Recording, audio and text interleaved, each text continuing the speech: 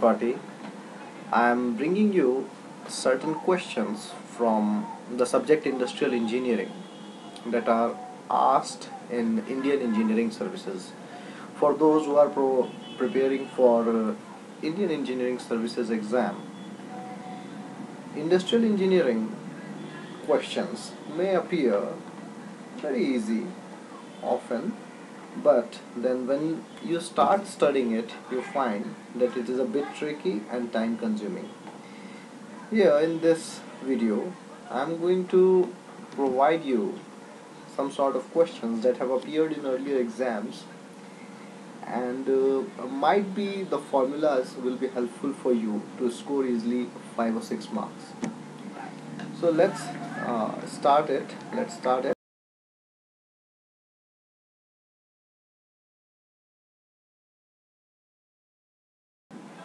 Here is the question that has appeared in 2015 Indian Engineering Services exam, which says the annual demand of a commodity in a supermarket is 80,000. The cost of placing an order is rupees 4,000, and the inventory cost of each item is rupees 40. What is the economic order quantity? And then they have given you options, and you can see I have marked red that is option B, 4,000 is the correct answer. Now friends, actually whenever this kind of questions appear in the competitive exams, so most of the time we take it like it is very much difficult, but it is very easy if we remember the correct formula. So here you can see the economic order quantity can be found by using this formula in front of you, that is Q is equals to under root 2D S upon IC. Let me tell you friends that economic order quantity, whatever answer you will get, it will never be in terms of rupees. It's a kind of quantity wherein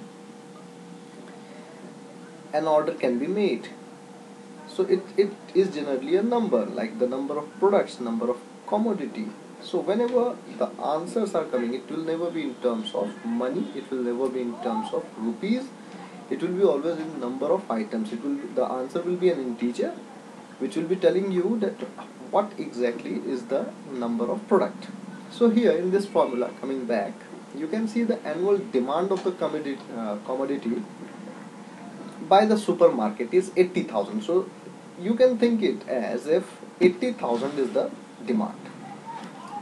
Let us assume it as pieces. So the demand is 80,000 and the cost of placing an order, so you can consider it as the procurement cost. That is what we generally use, procurement cost. That is the cost that is related with the placement of an order. It may contain various things like the paperwork involved, the various transportations involved. So the procurement cost or the cost of placing an order as given in the question is 4,000 rupees. So be aware that 4,000 is the only quantity which is in rupees, and that is the procurement cost. And then you can see the inventory cost of each item is rupees 40. So in the formula you can see it is IC. So in that IC, that C is basically your unit cost, and that is rupees 40. In this question they have not mentioned the inventory carrying cost I. As they have not mentioned the inventory carrying cost I, that means that I is 100%. If suppose it is not given in the question, you have to take the value of I is equals to unit A. Now if you look at the formula and if you put the values, so by taking that the value of I as unit A, you will find the answer is 4,000 pieces, and that signifies quantity again. So hope you understood this one, and you can be able to find the economic order quantity if it is asked. So it's an easy question for 1 or 2 marks. So do not lose the marks. The only thing you have to remember is, as the formula, Q is equals to under root 2 into demand into procurement cost divided by IC, that is inventory carrying cost, multiplied by unit cost. That has appeared in IES exam 2015 was regarding the exponential smoothing method. It says, the question says that using exponential smoothing method, a car manufacturing company predicted the demand for that year as that year as 1040 cars. The actual sale was found to be 1140 cars. If the company's forecast for the next year is 1080, what is the value of smoothing constant? So friends, this is also one formula kind of question wherein there is only one formula and you have to put the values. But before that, you will have to understand that predicted the demand is basically forecasting. Forecasting is given like a company forecasts certain demand that will be 1040 cars, but the sale is 1140. So here you can see there is a difference between what was forecasted and what was the actual sale. Next year the company has again a forecasting for the next year is 1080.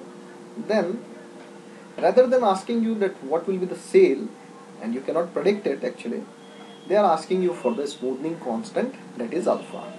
So friends, the options for this question are 0.4, 0.6, 0.7 and 1.2. As A is the correct answer, we have changed the color to red. Here is your exponential smoothing formula wherein Fn is equals to Fl plus alpha dl minus Fl.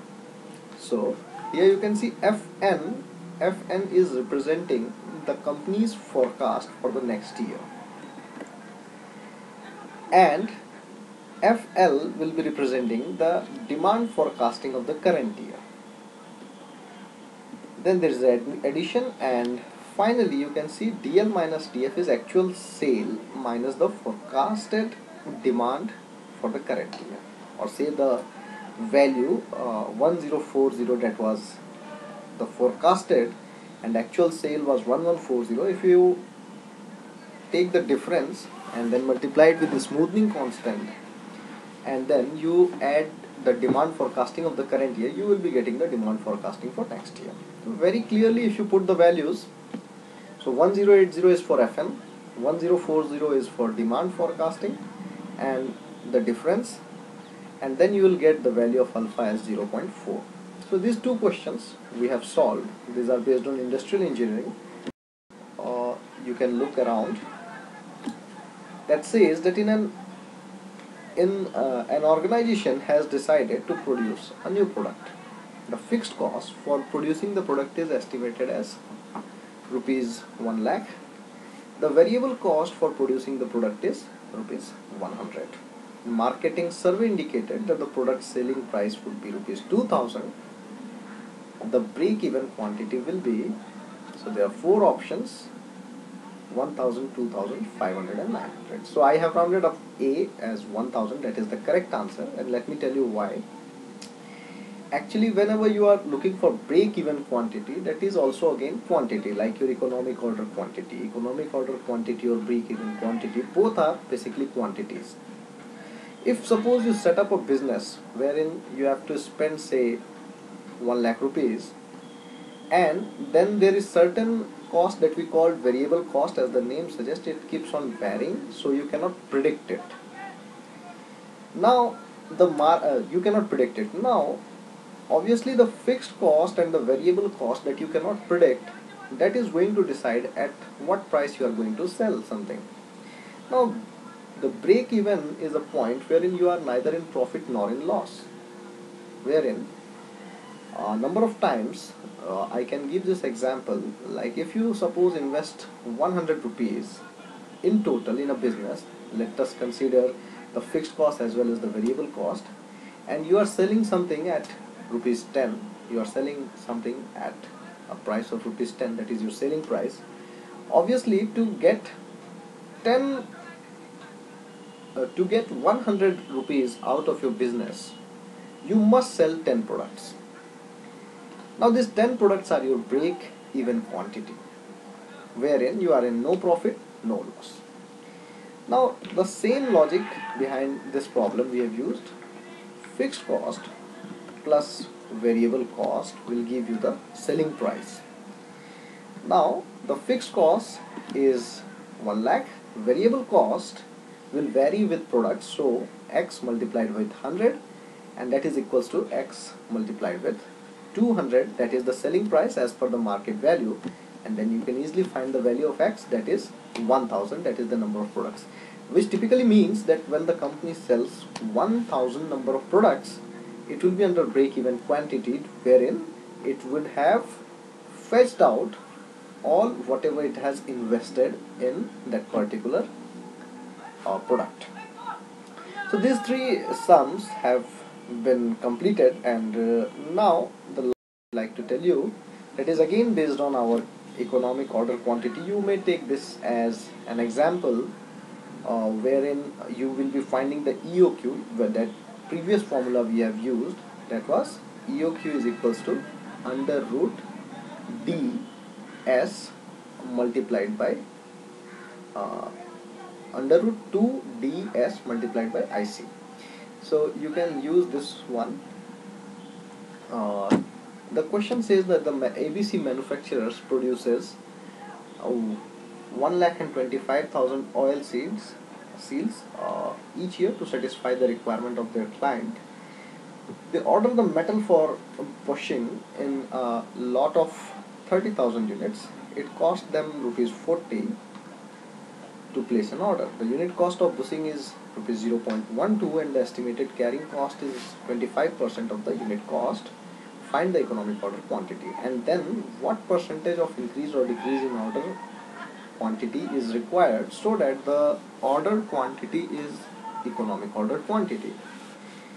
Now very simple, the first question and this fourth question are same a bit. The only difference in this questions is the value of I. Last time in the last slide, the value of I was taken 100% as the value of I was not given. And let me tell you, the inventory carrying cost will be most of the time given in the problem in terms of percentage. So here you can easily recognize that 25% is basically the inventory carrying cost. Here annual demand will be 1,25,000 units. The oil seals unit cost is 0.12 rupees 0.12, and the inventory carrying cost is 25%. The ordering cost, or you can say here the procurement cost, is rupees 40. Now the economic order quantity can be found by using the same formula, but this time you can see in place of I we have placed 25%, that is 0.25 of the unit cost. So this gives us the value of economic order quantity. Then the percentage decrease in the ordered quantity. So as the company has already ordered 30,000 units, but the economic order quantity is 18,258, so we can get the percentage decrease, and then the company, to get in the economic order zone, will have to order or reduce its order by its order 59.14%. Now in the here we have a revision. So finally you have learned the formula for economic order quantity, the formula for exponential smoothing, and the break-even analysis sum that you can do. If you like the video, you can press the like and subscribe button, and for any other type of technical updates you can visit us or Google us at Yantriki, the power of machines. Stay tuned for more technical video updates. Thank you so much.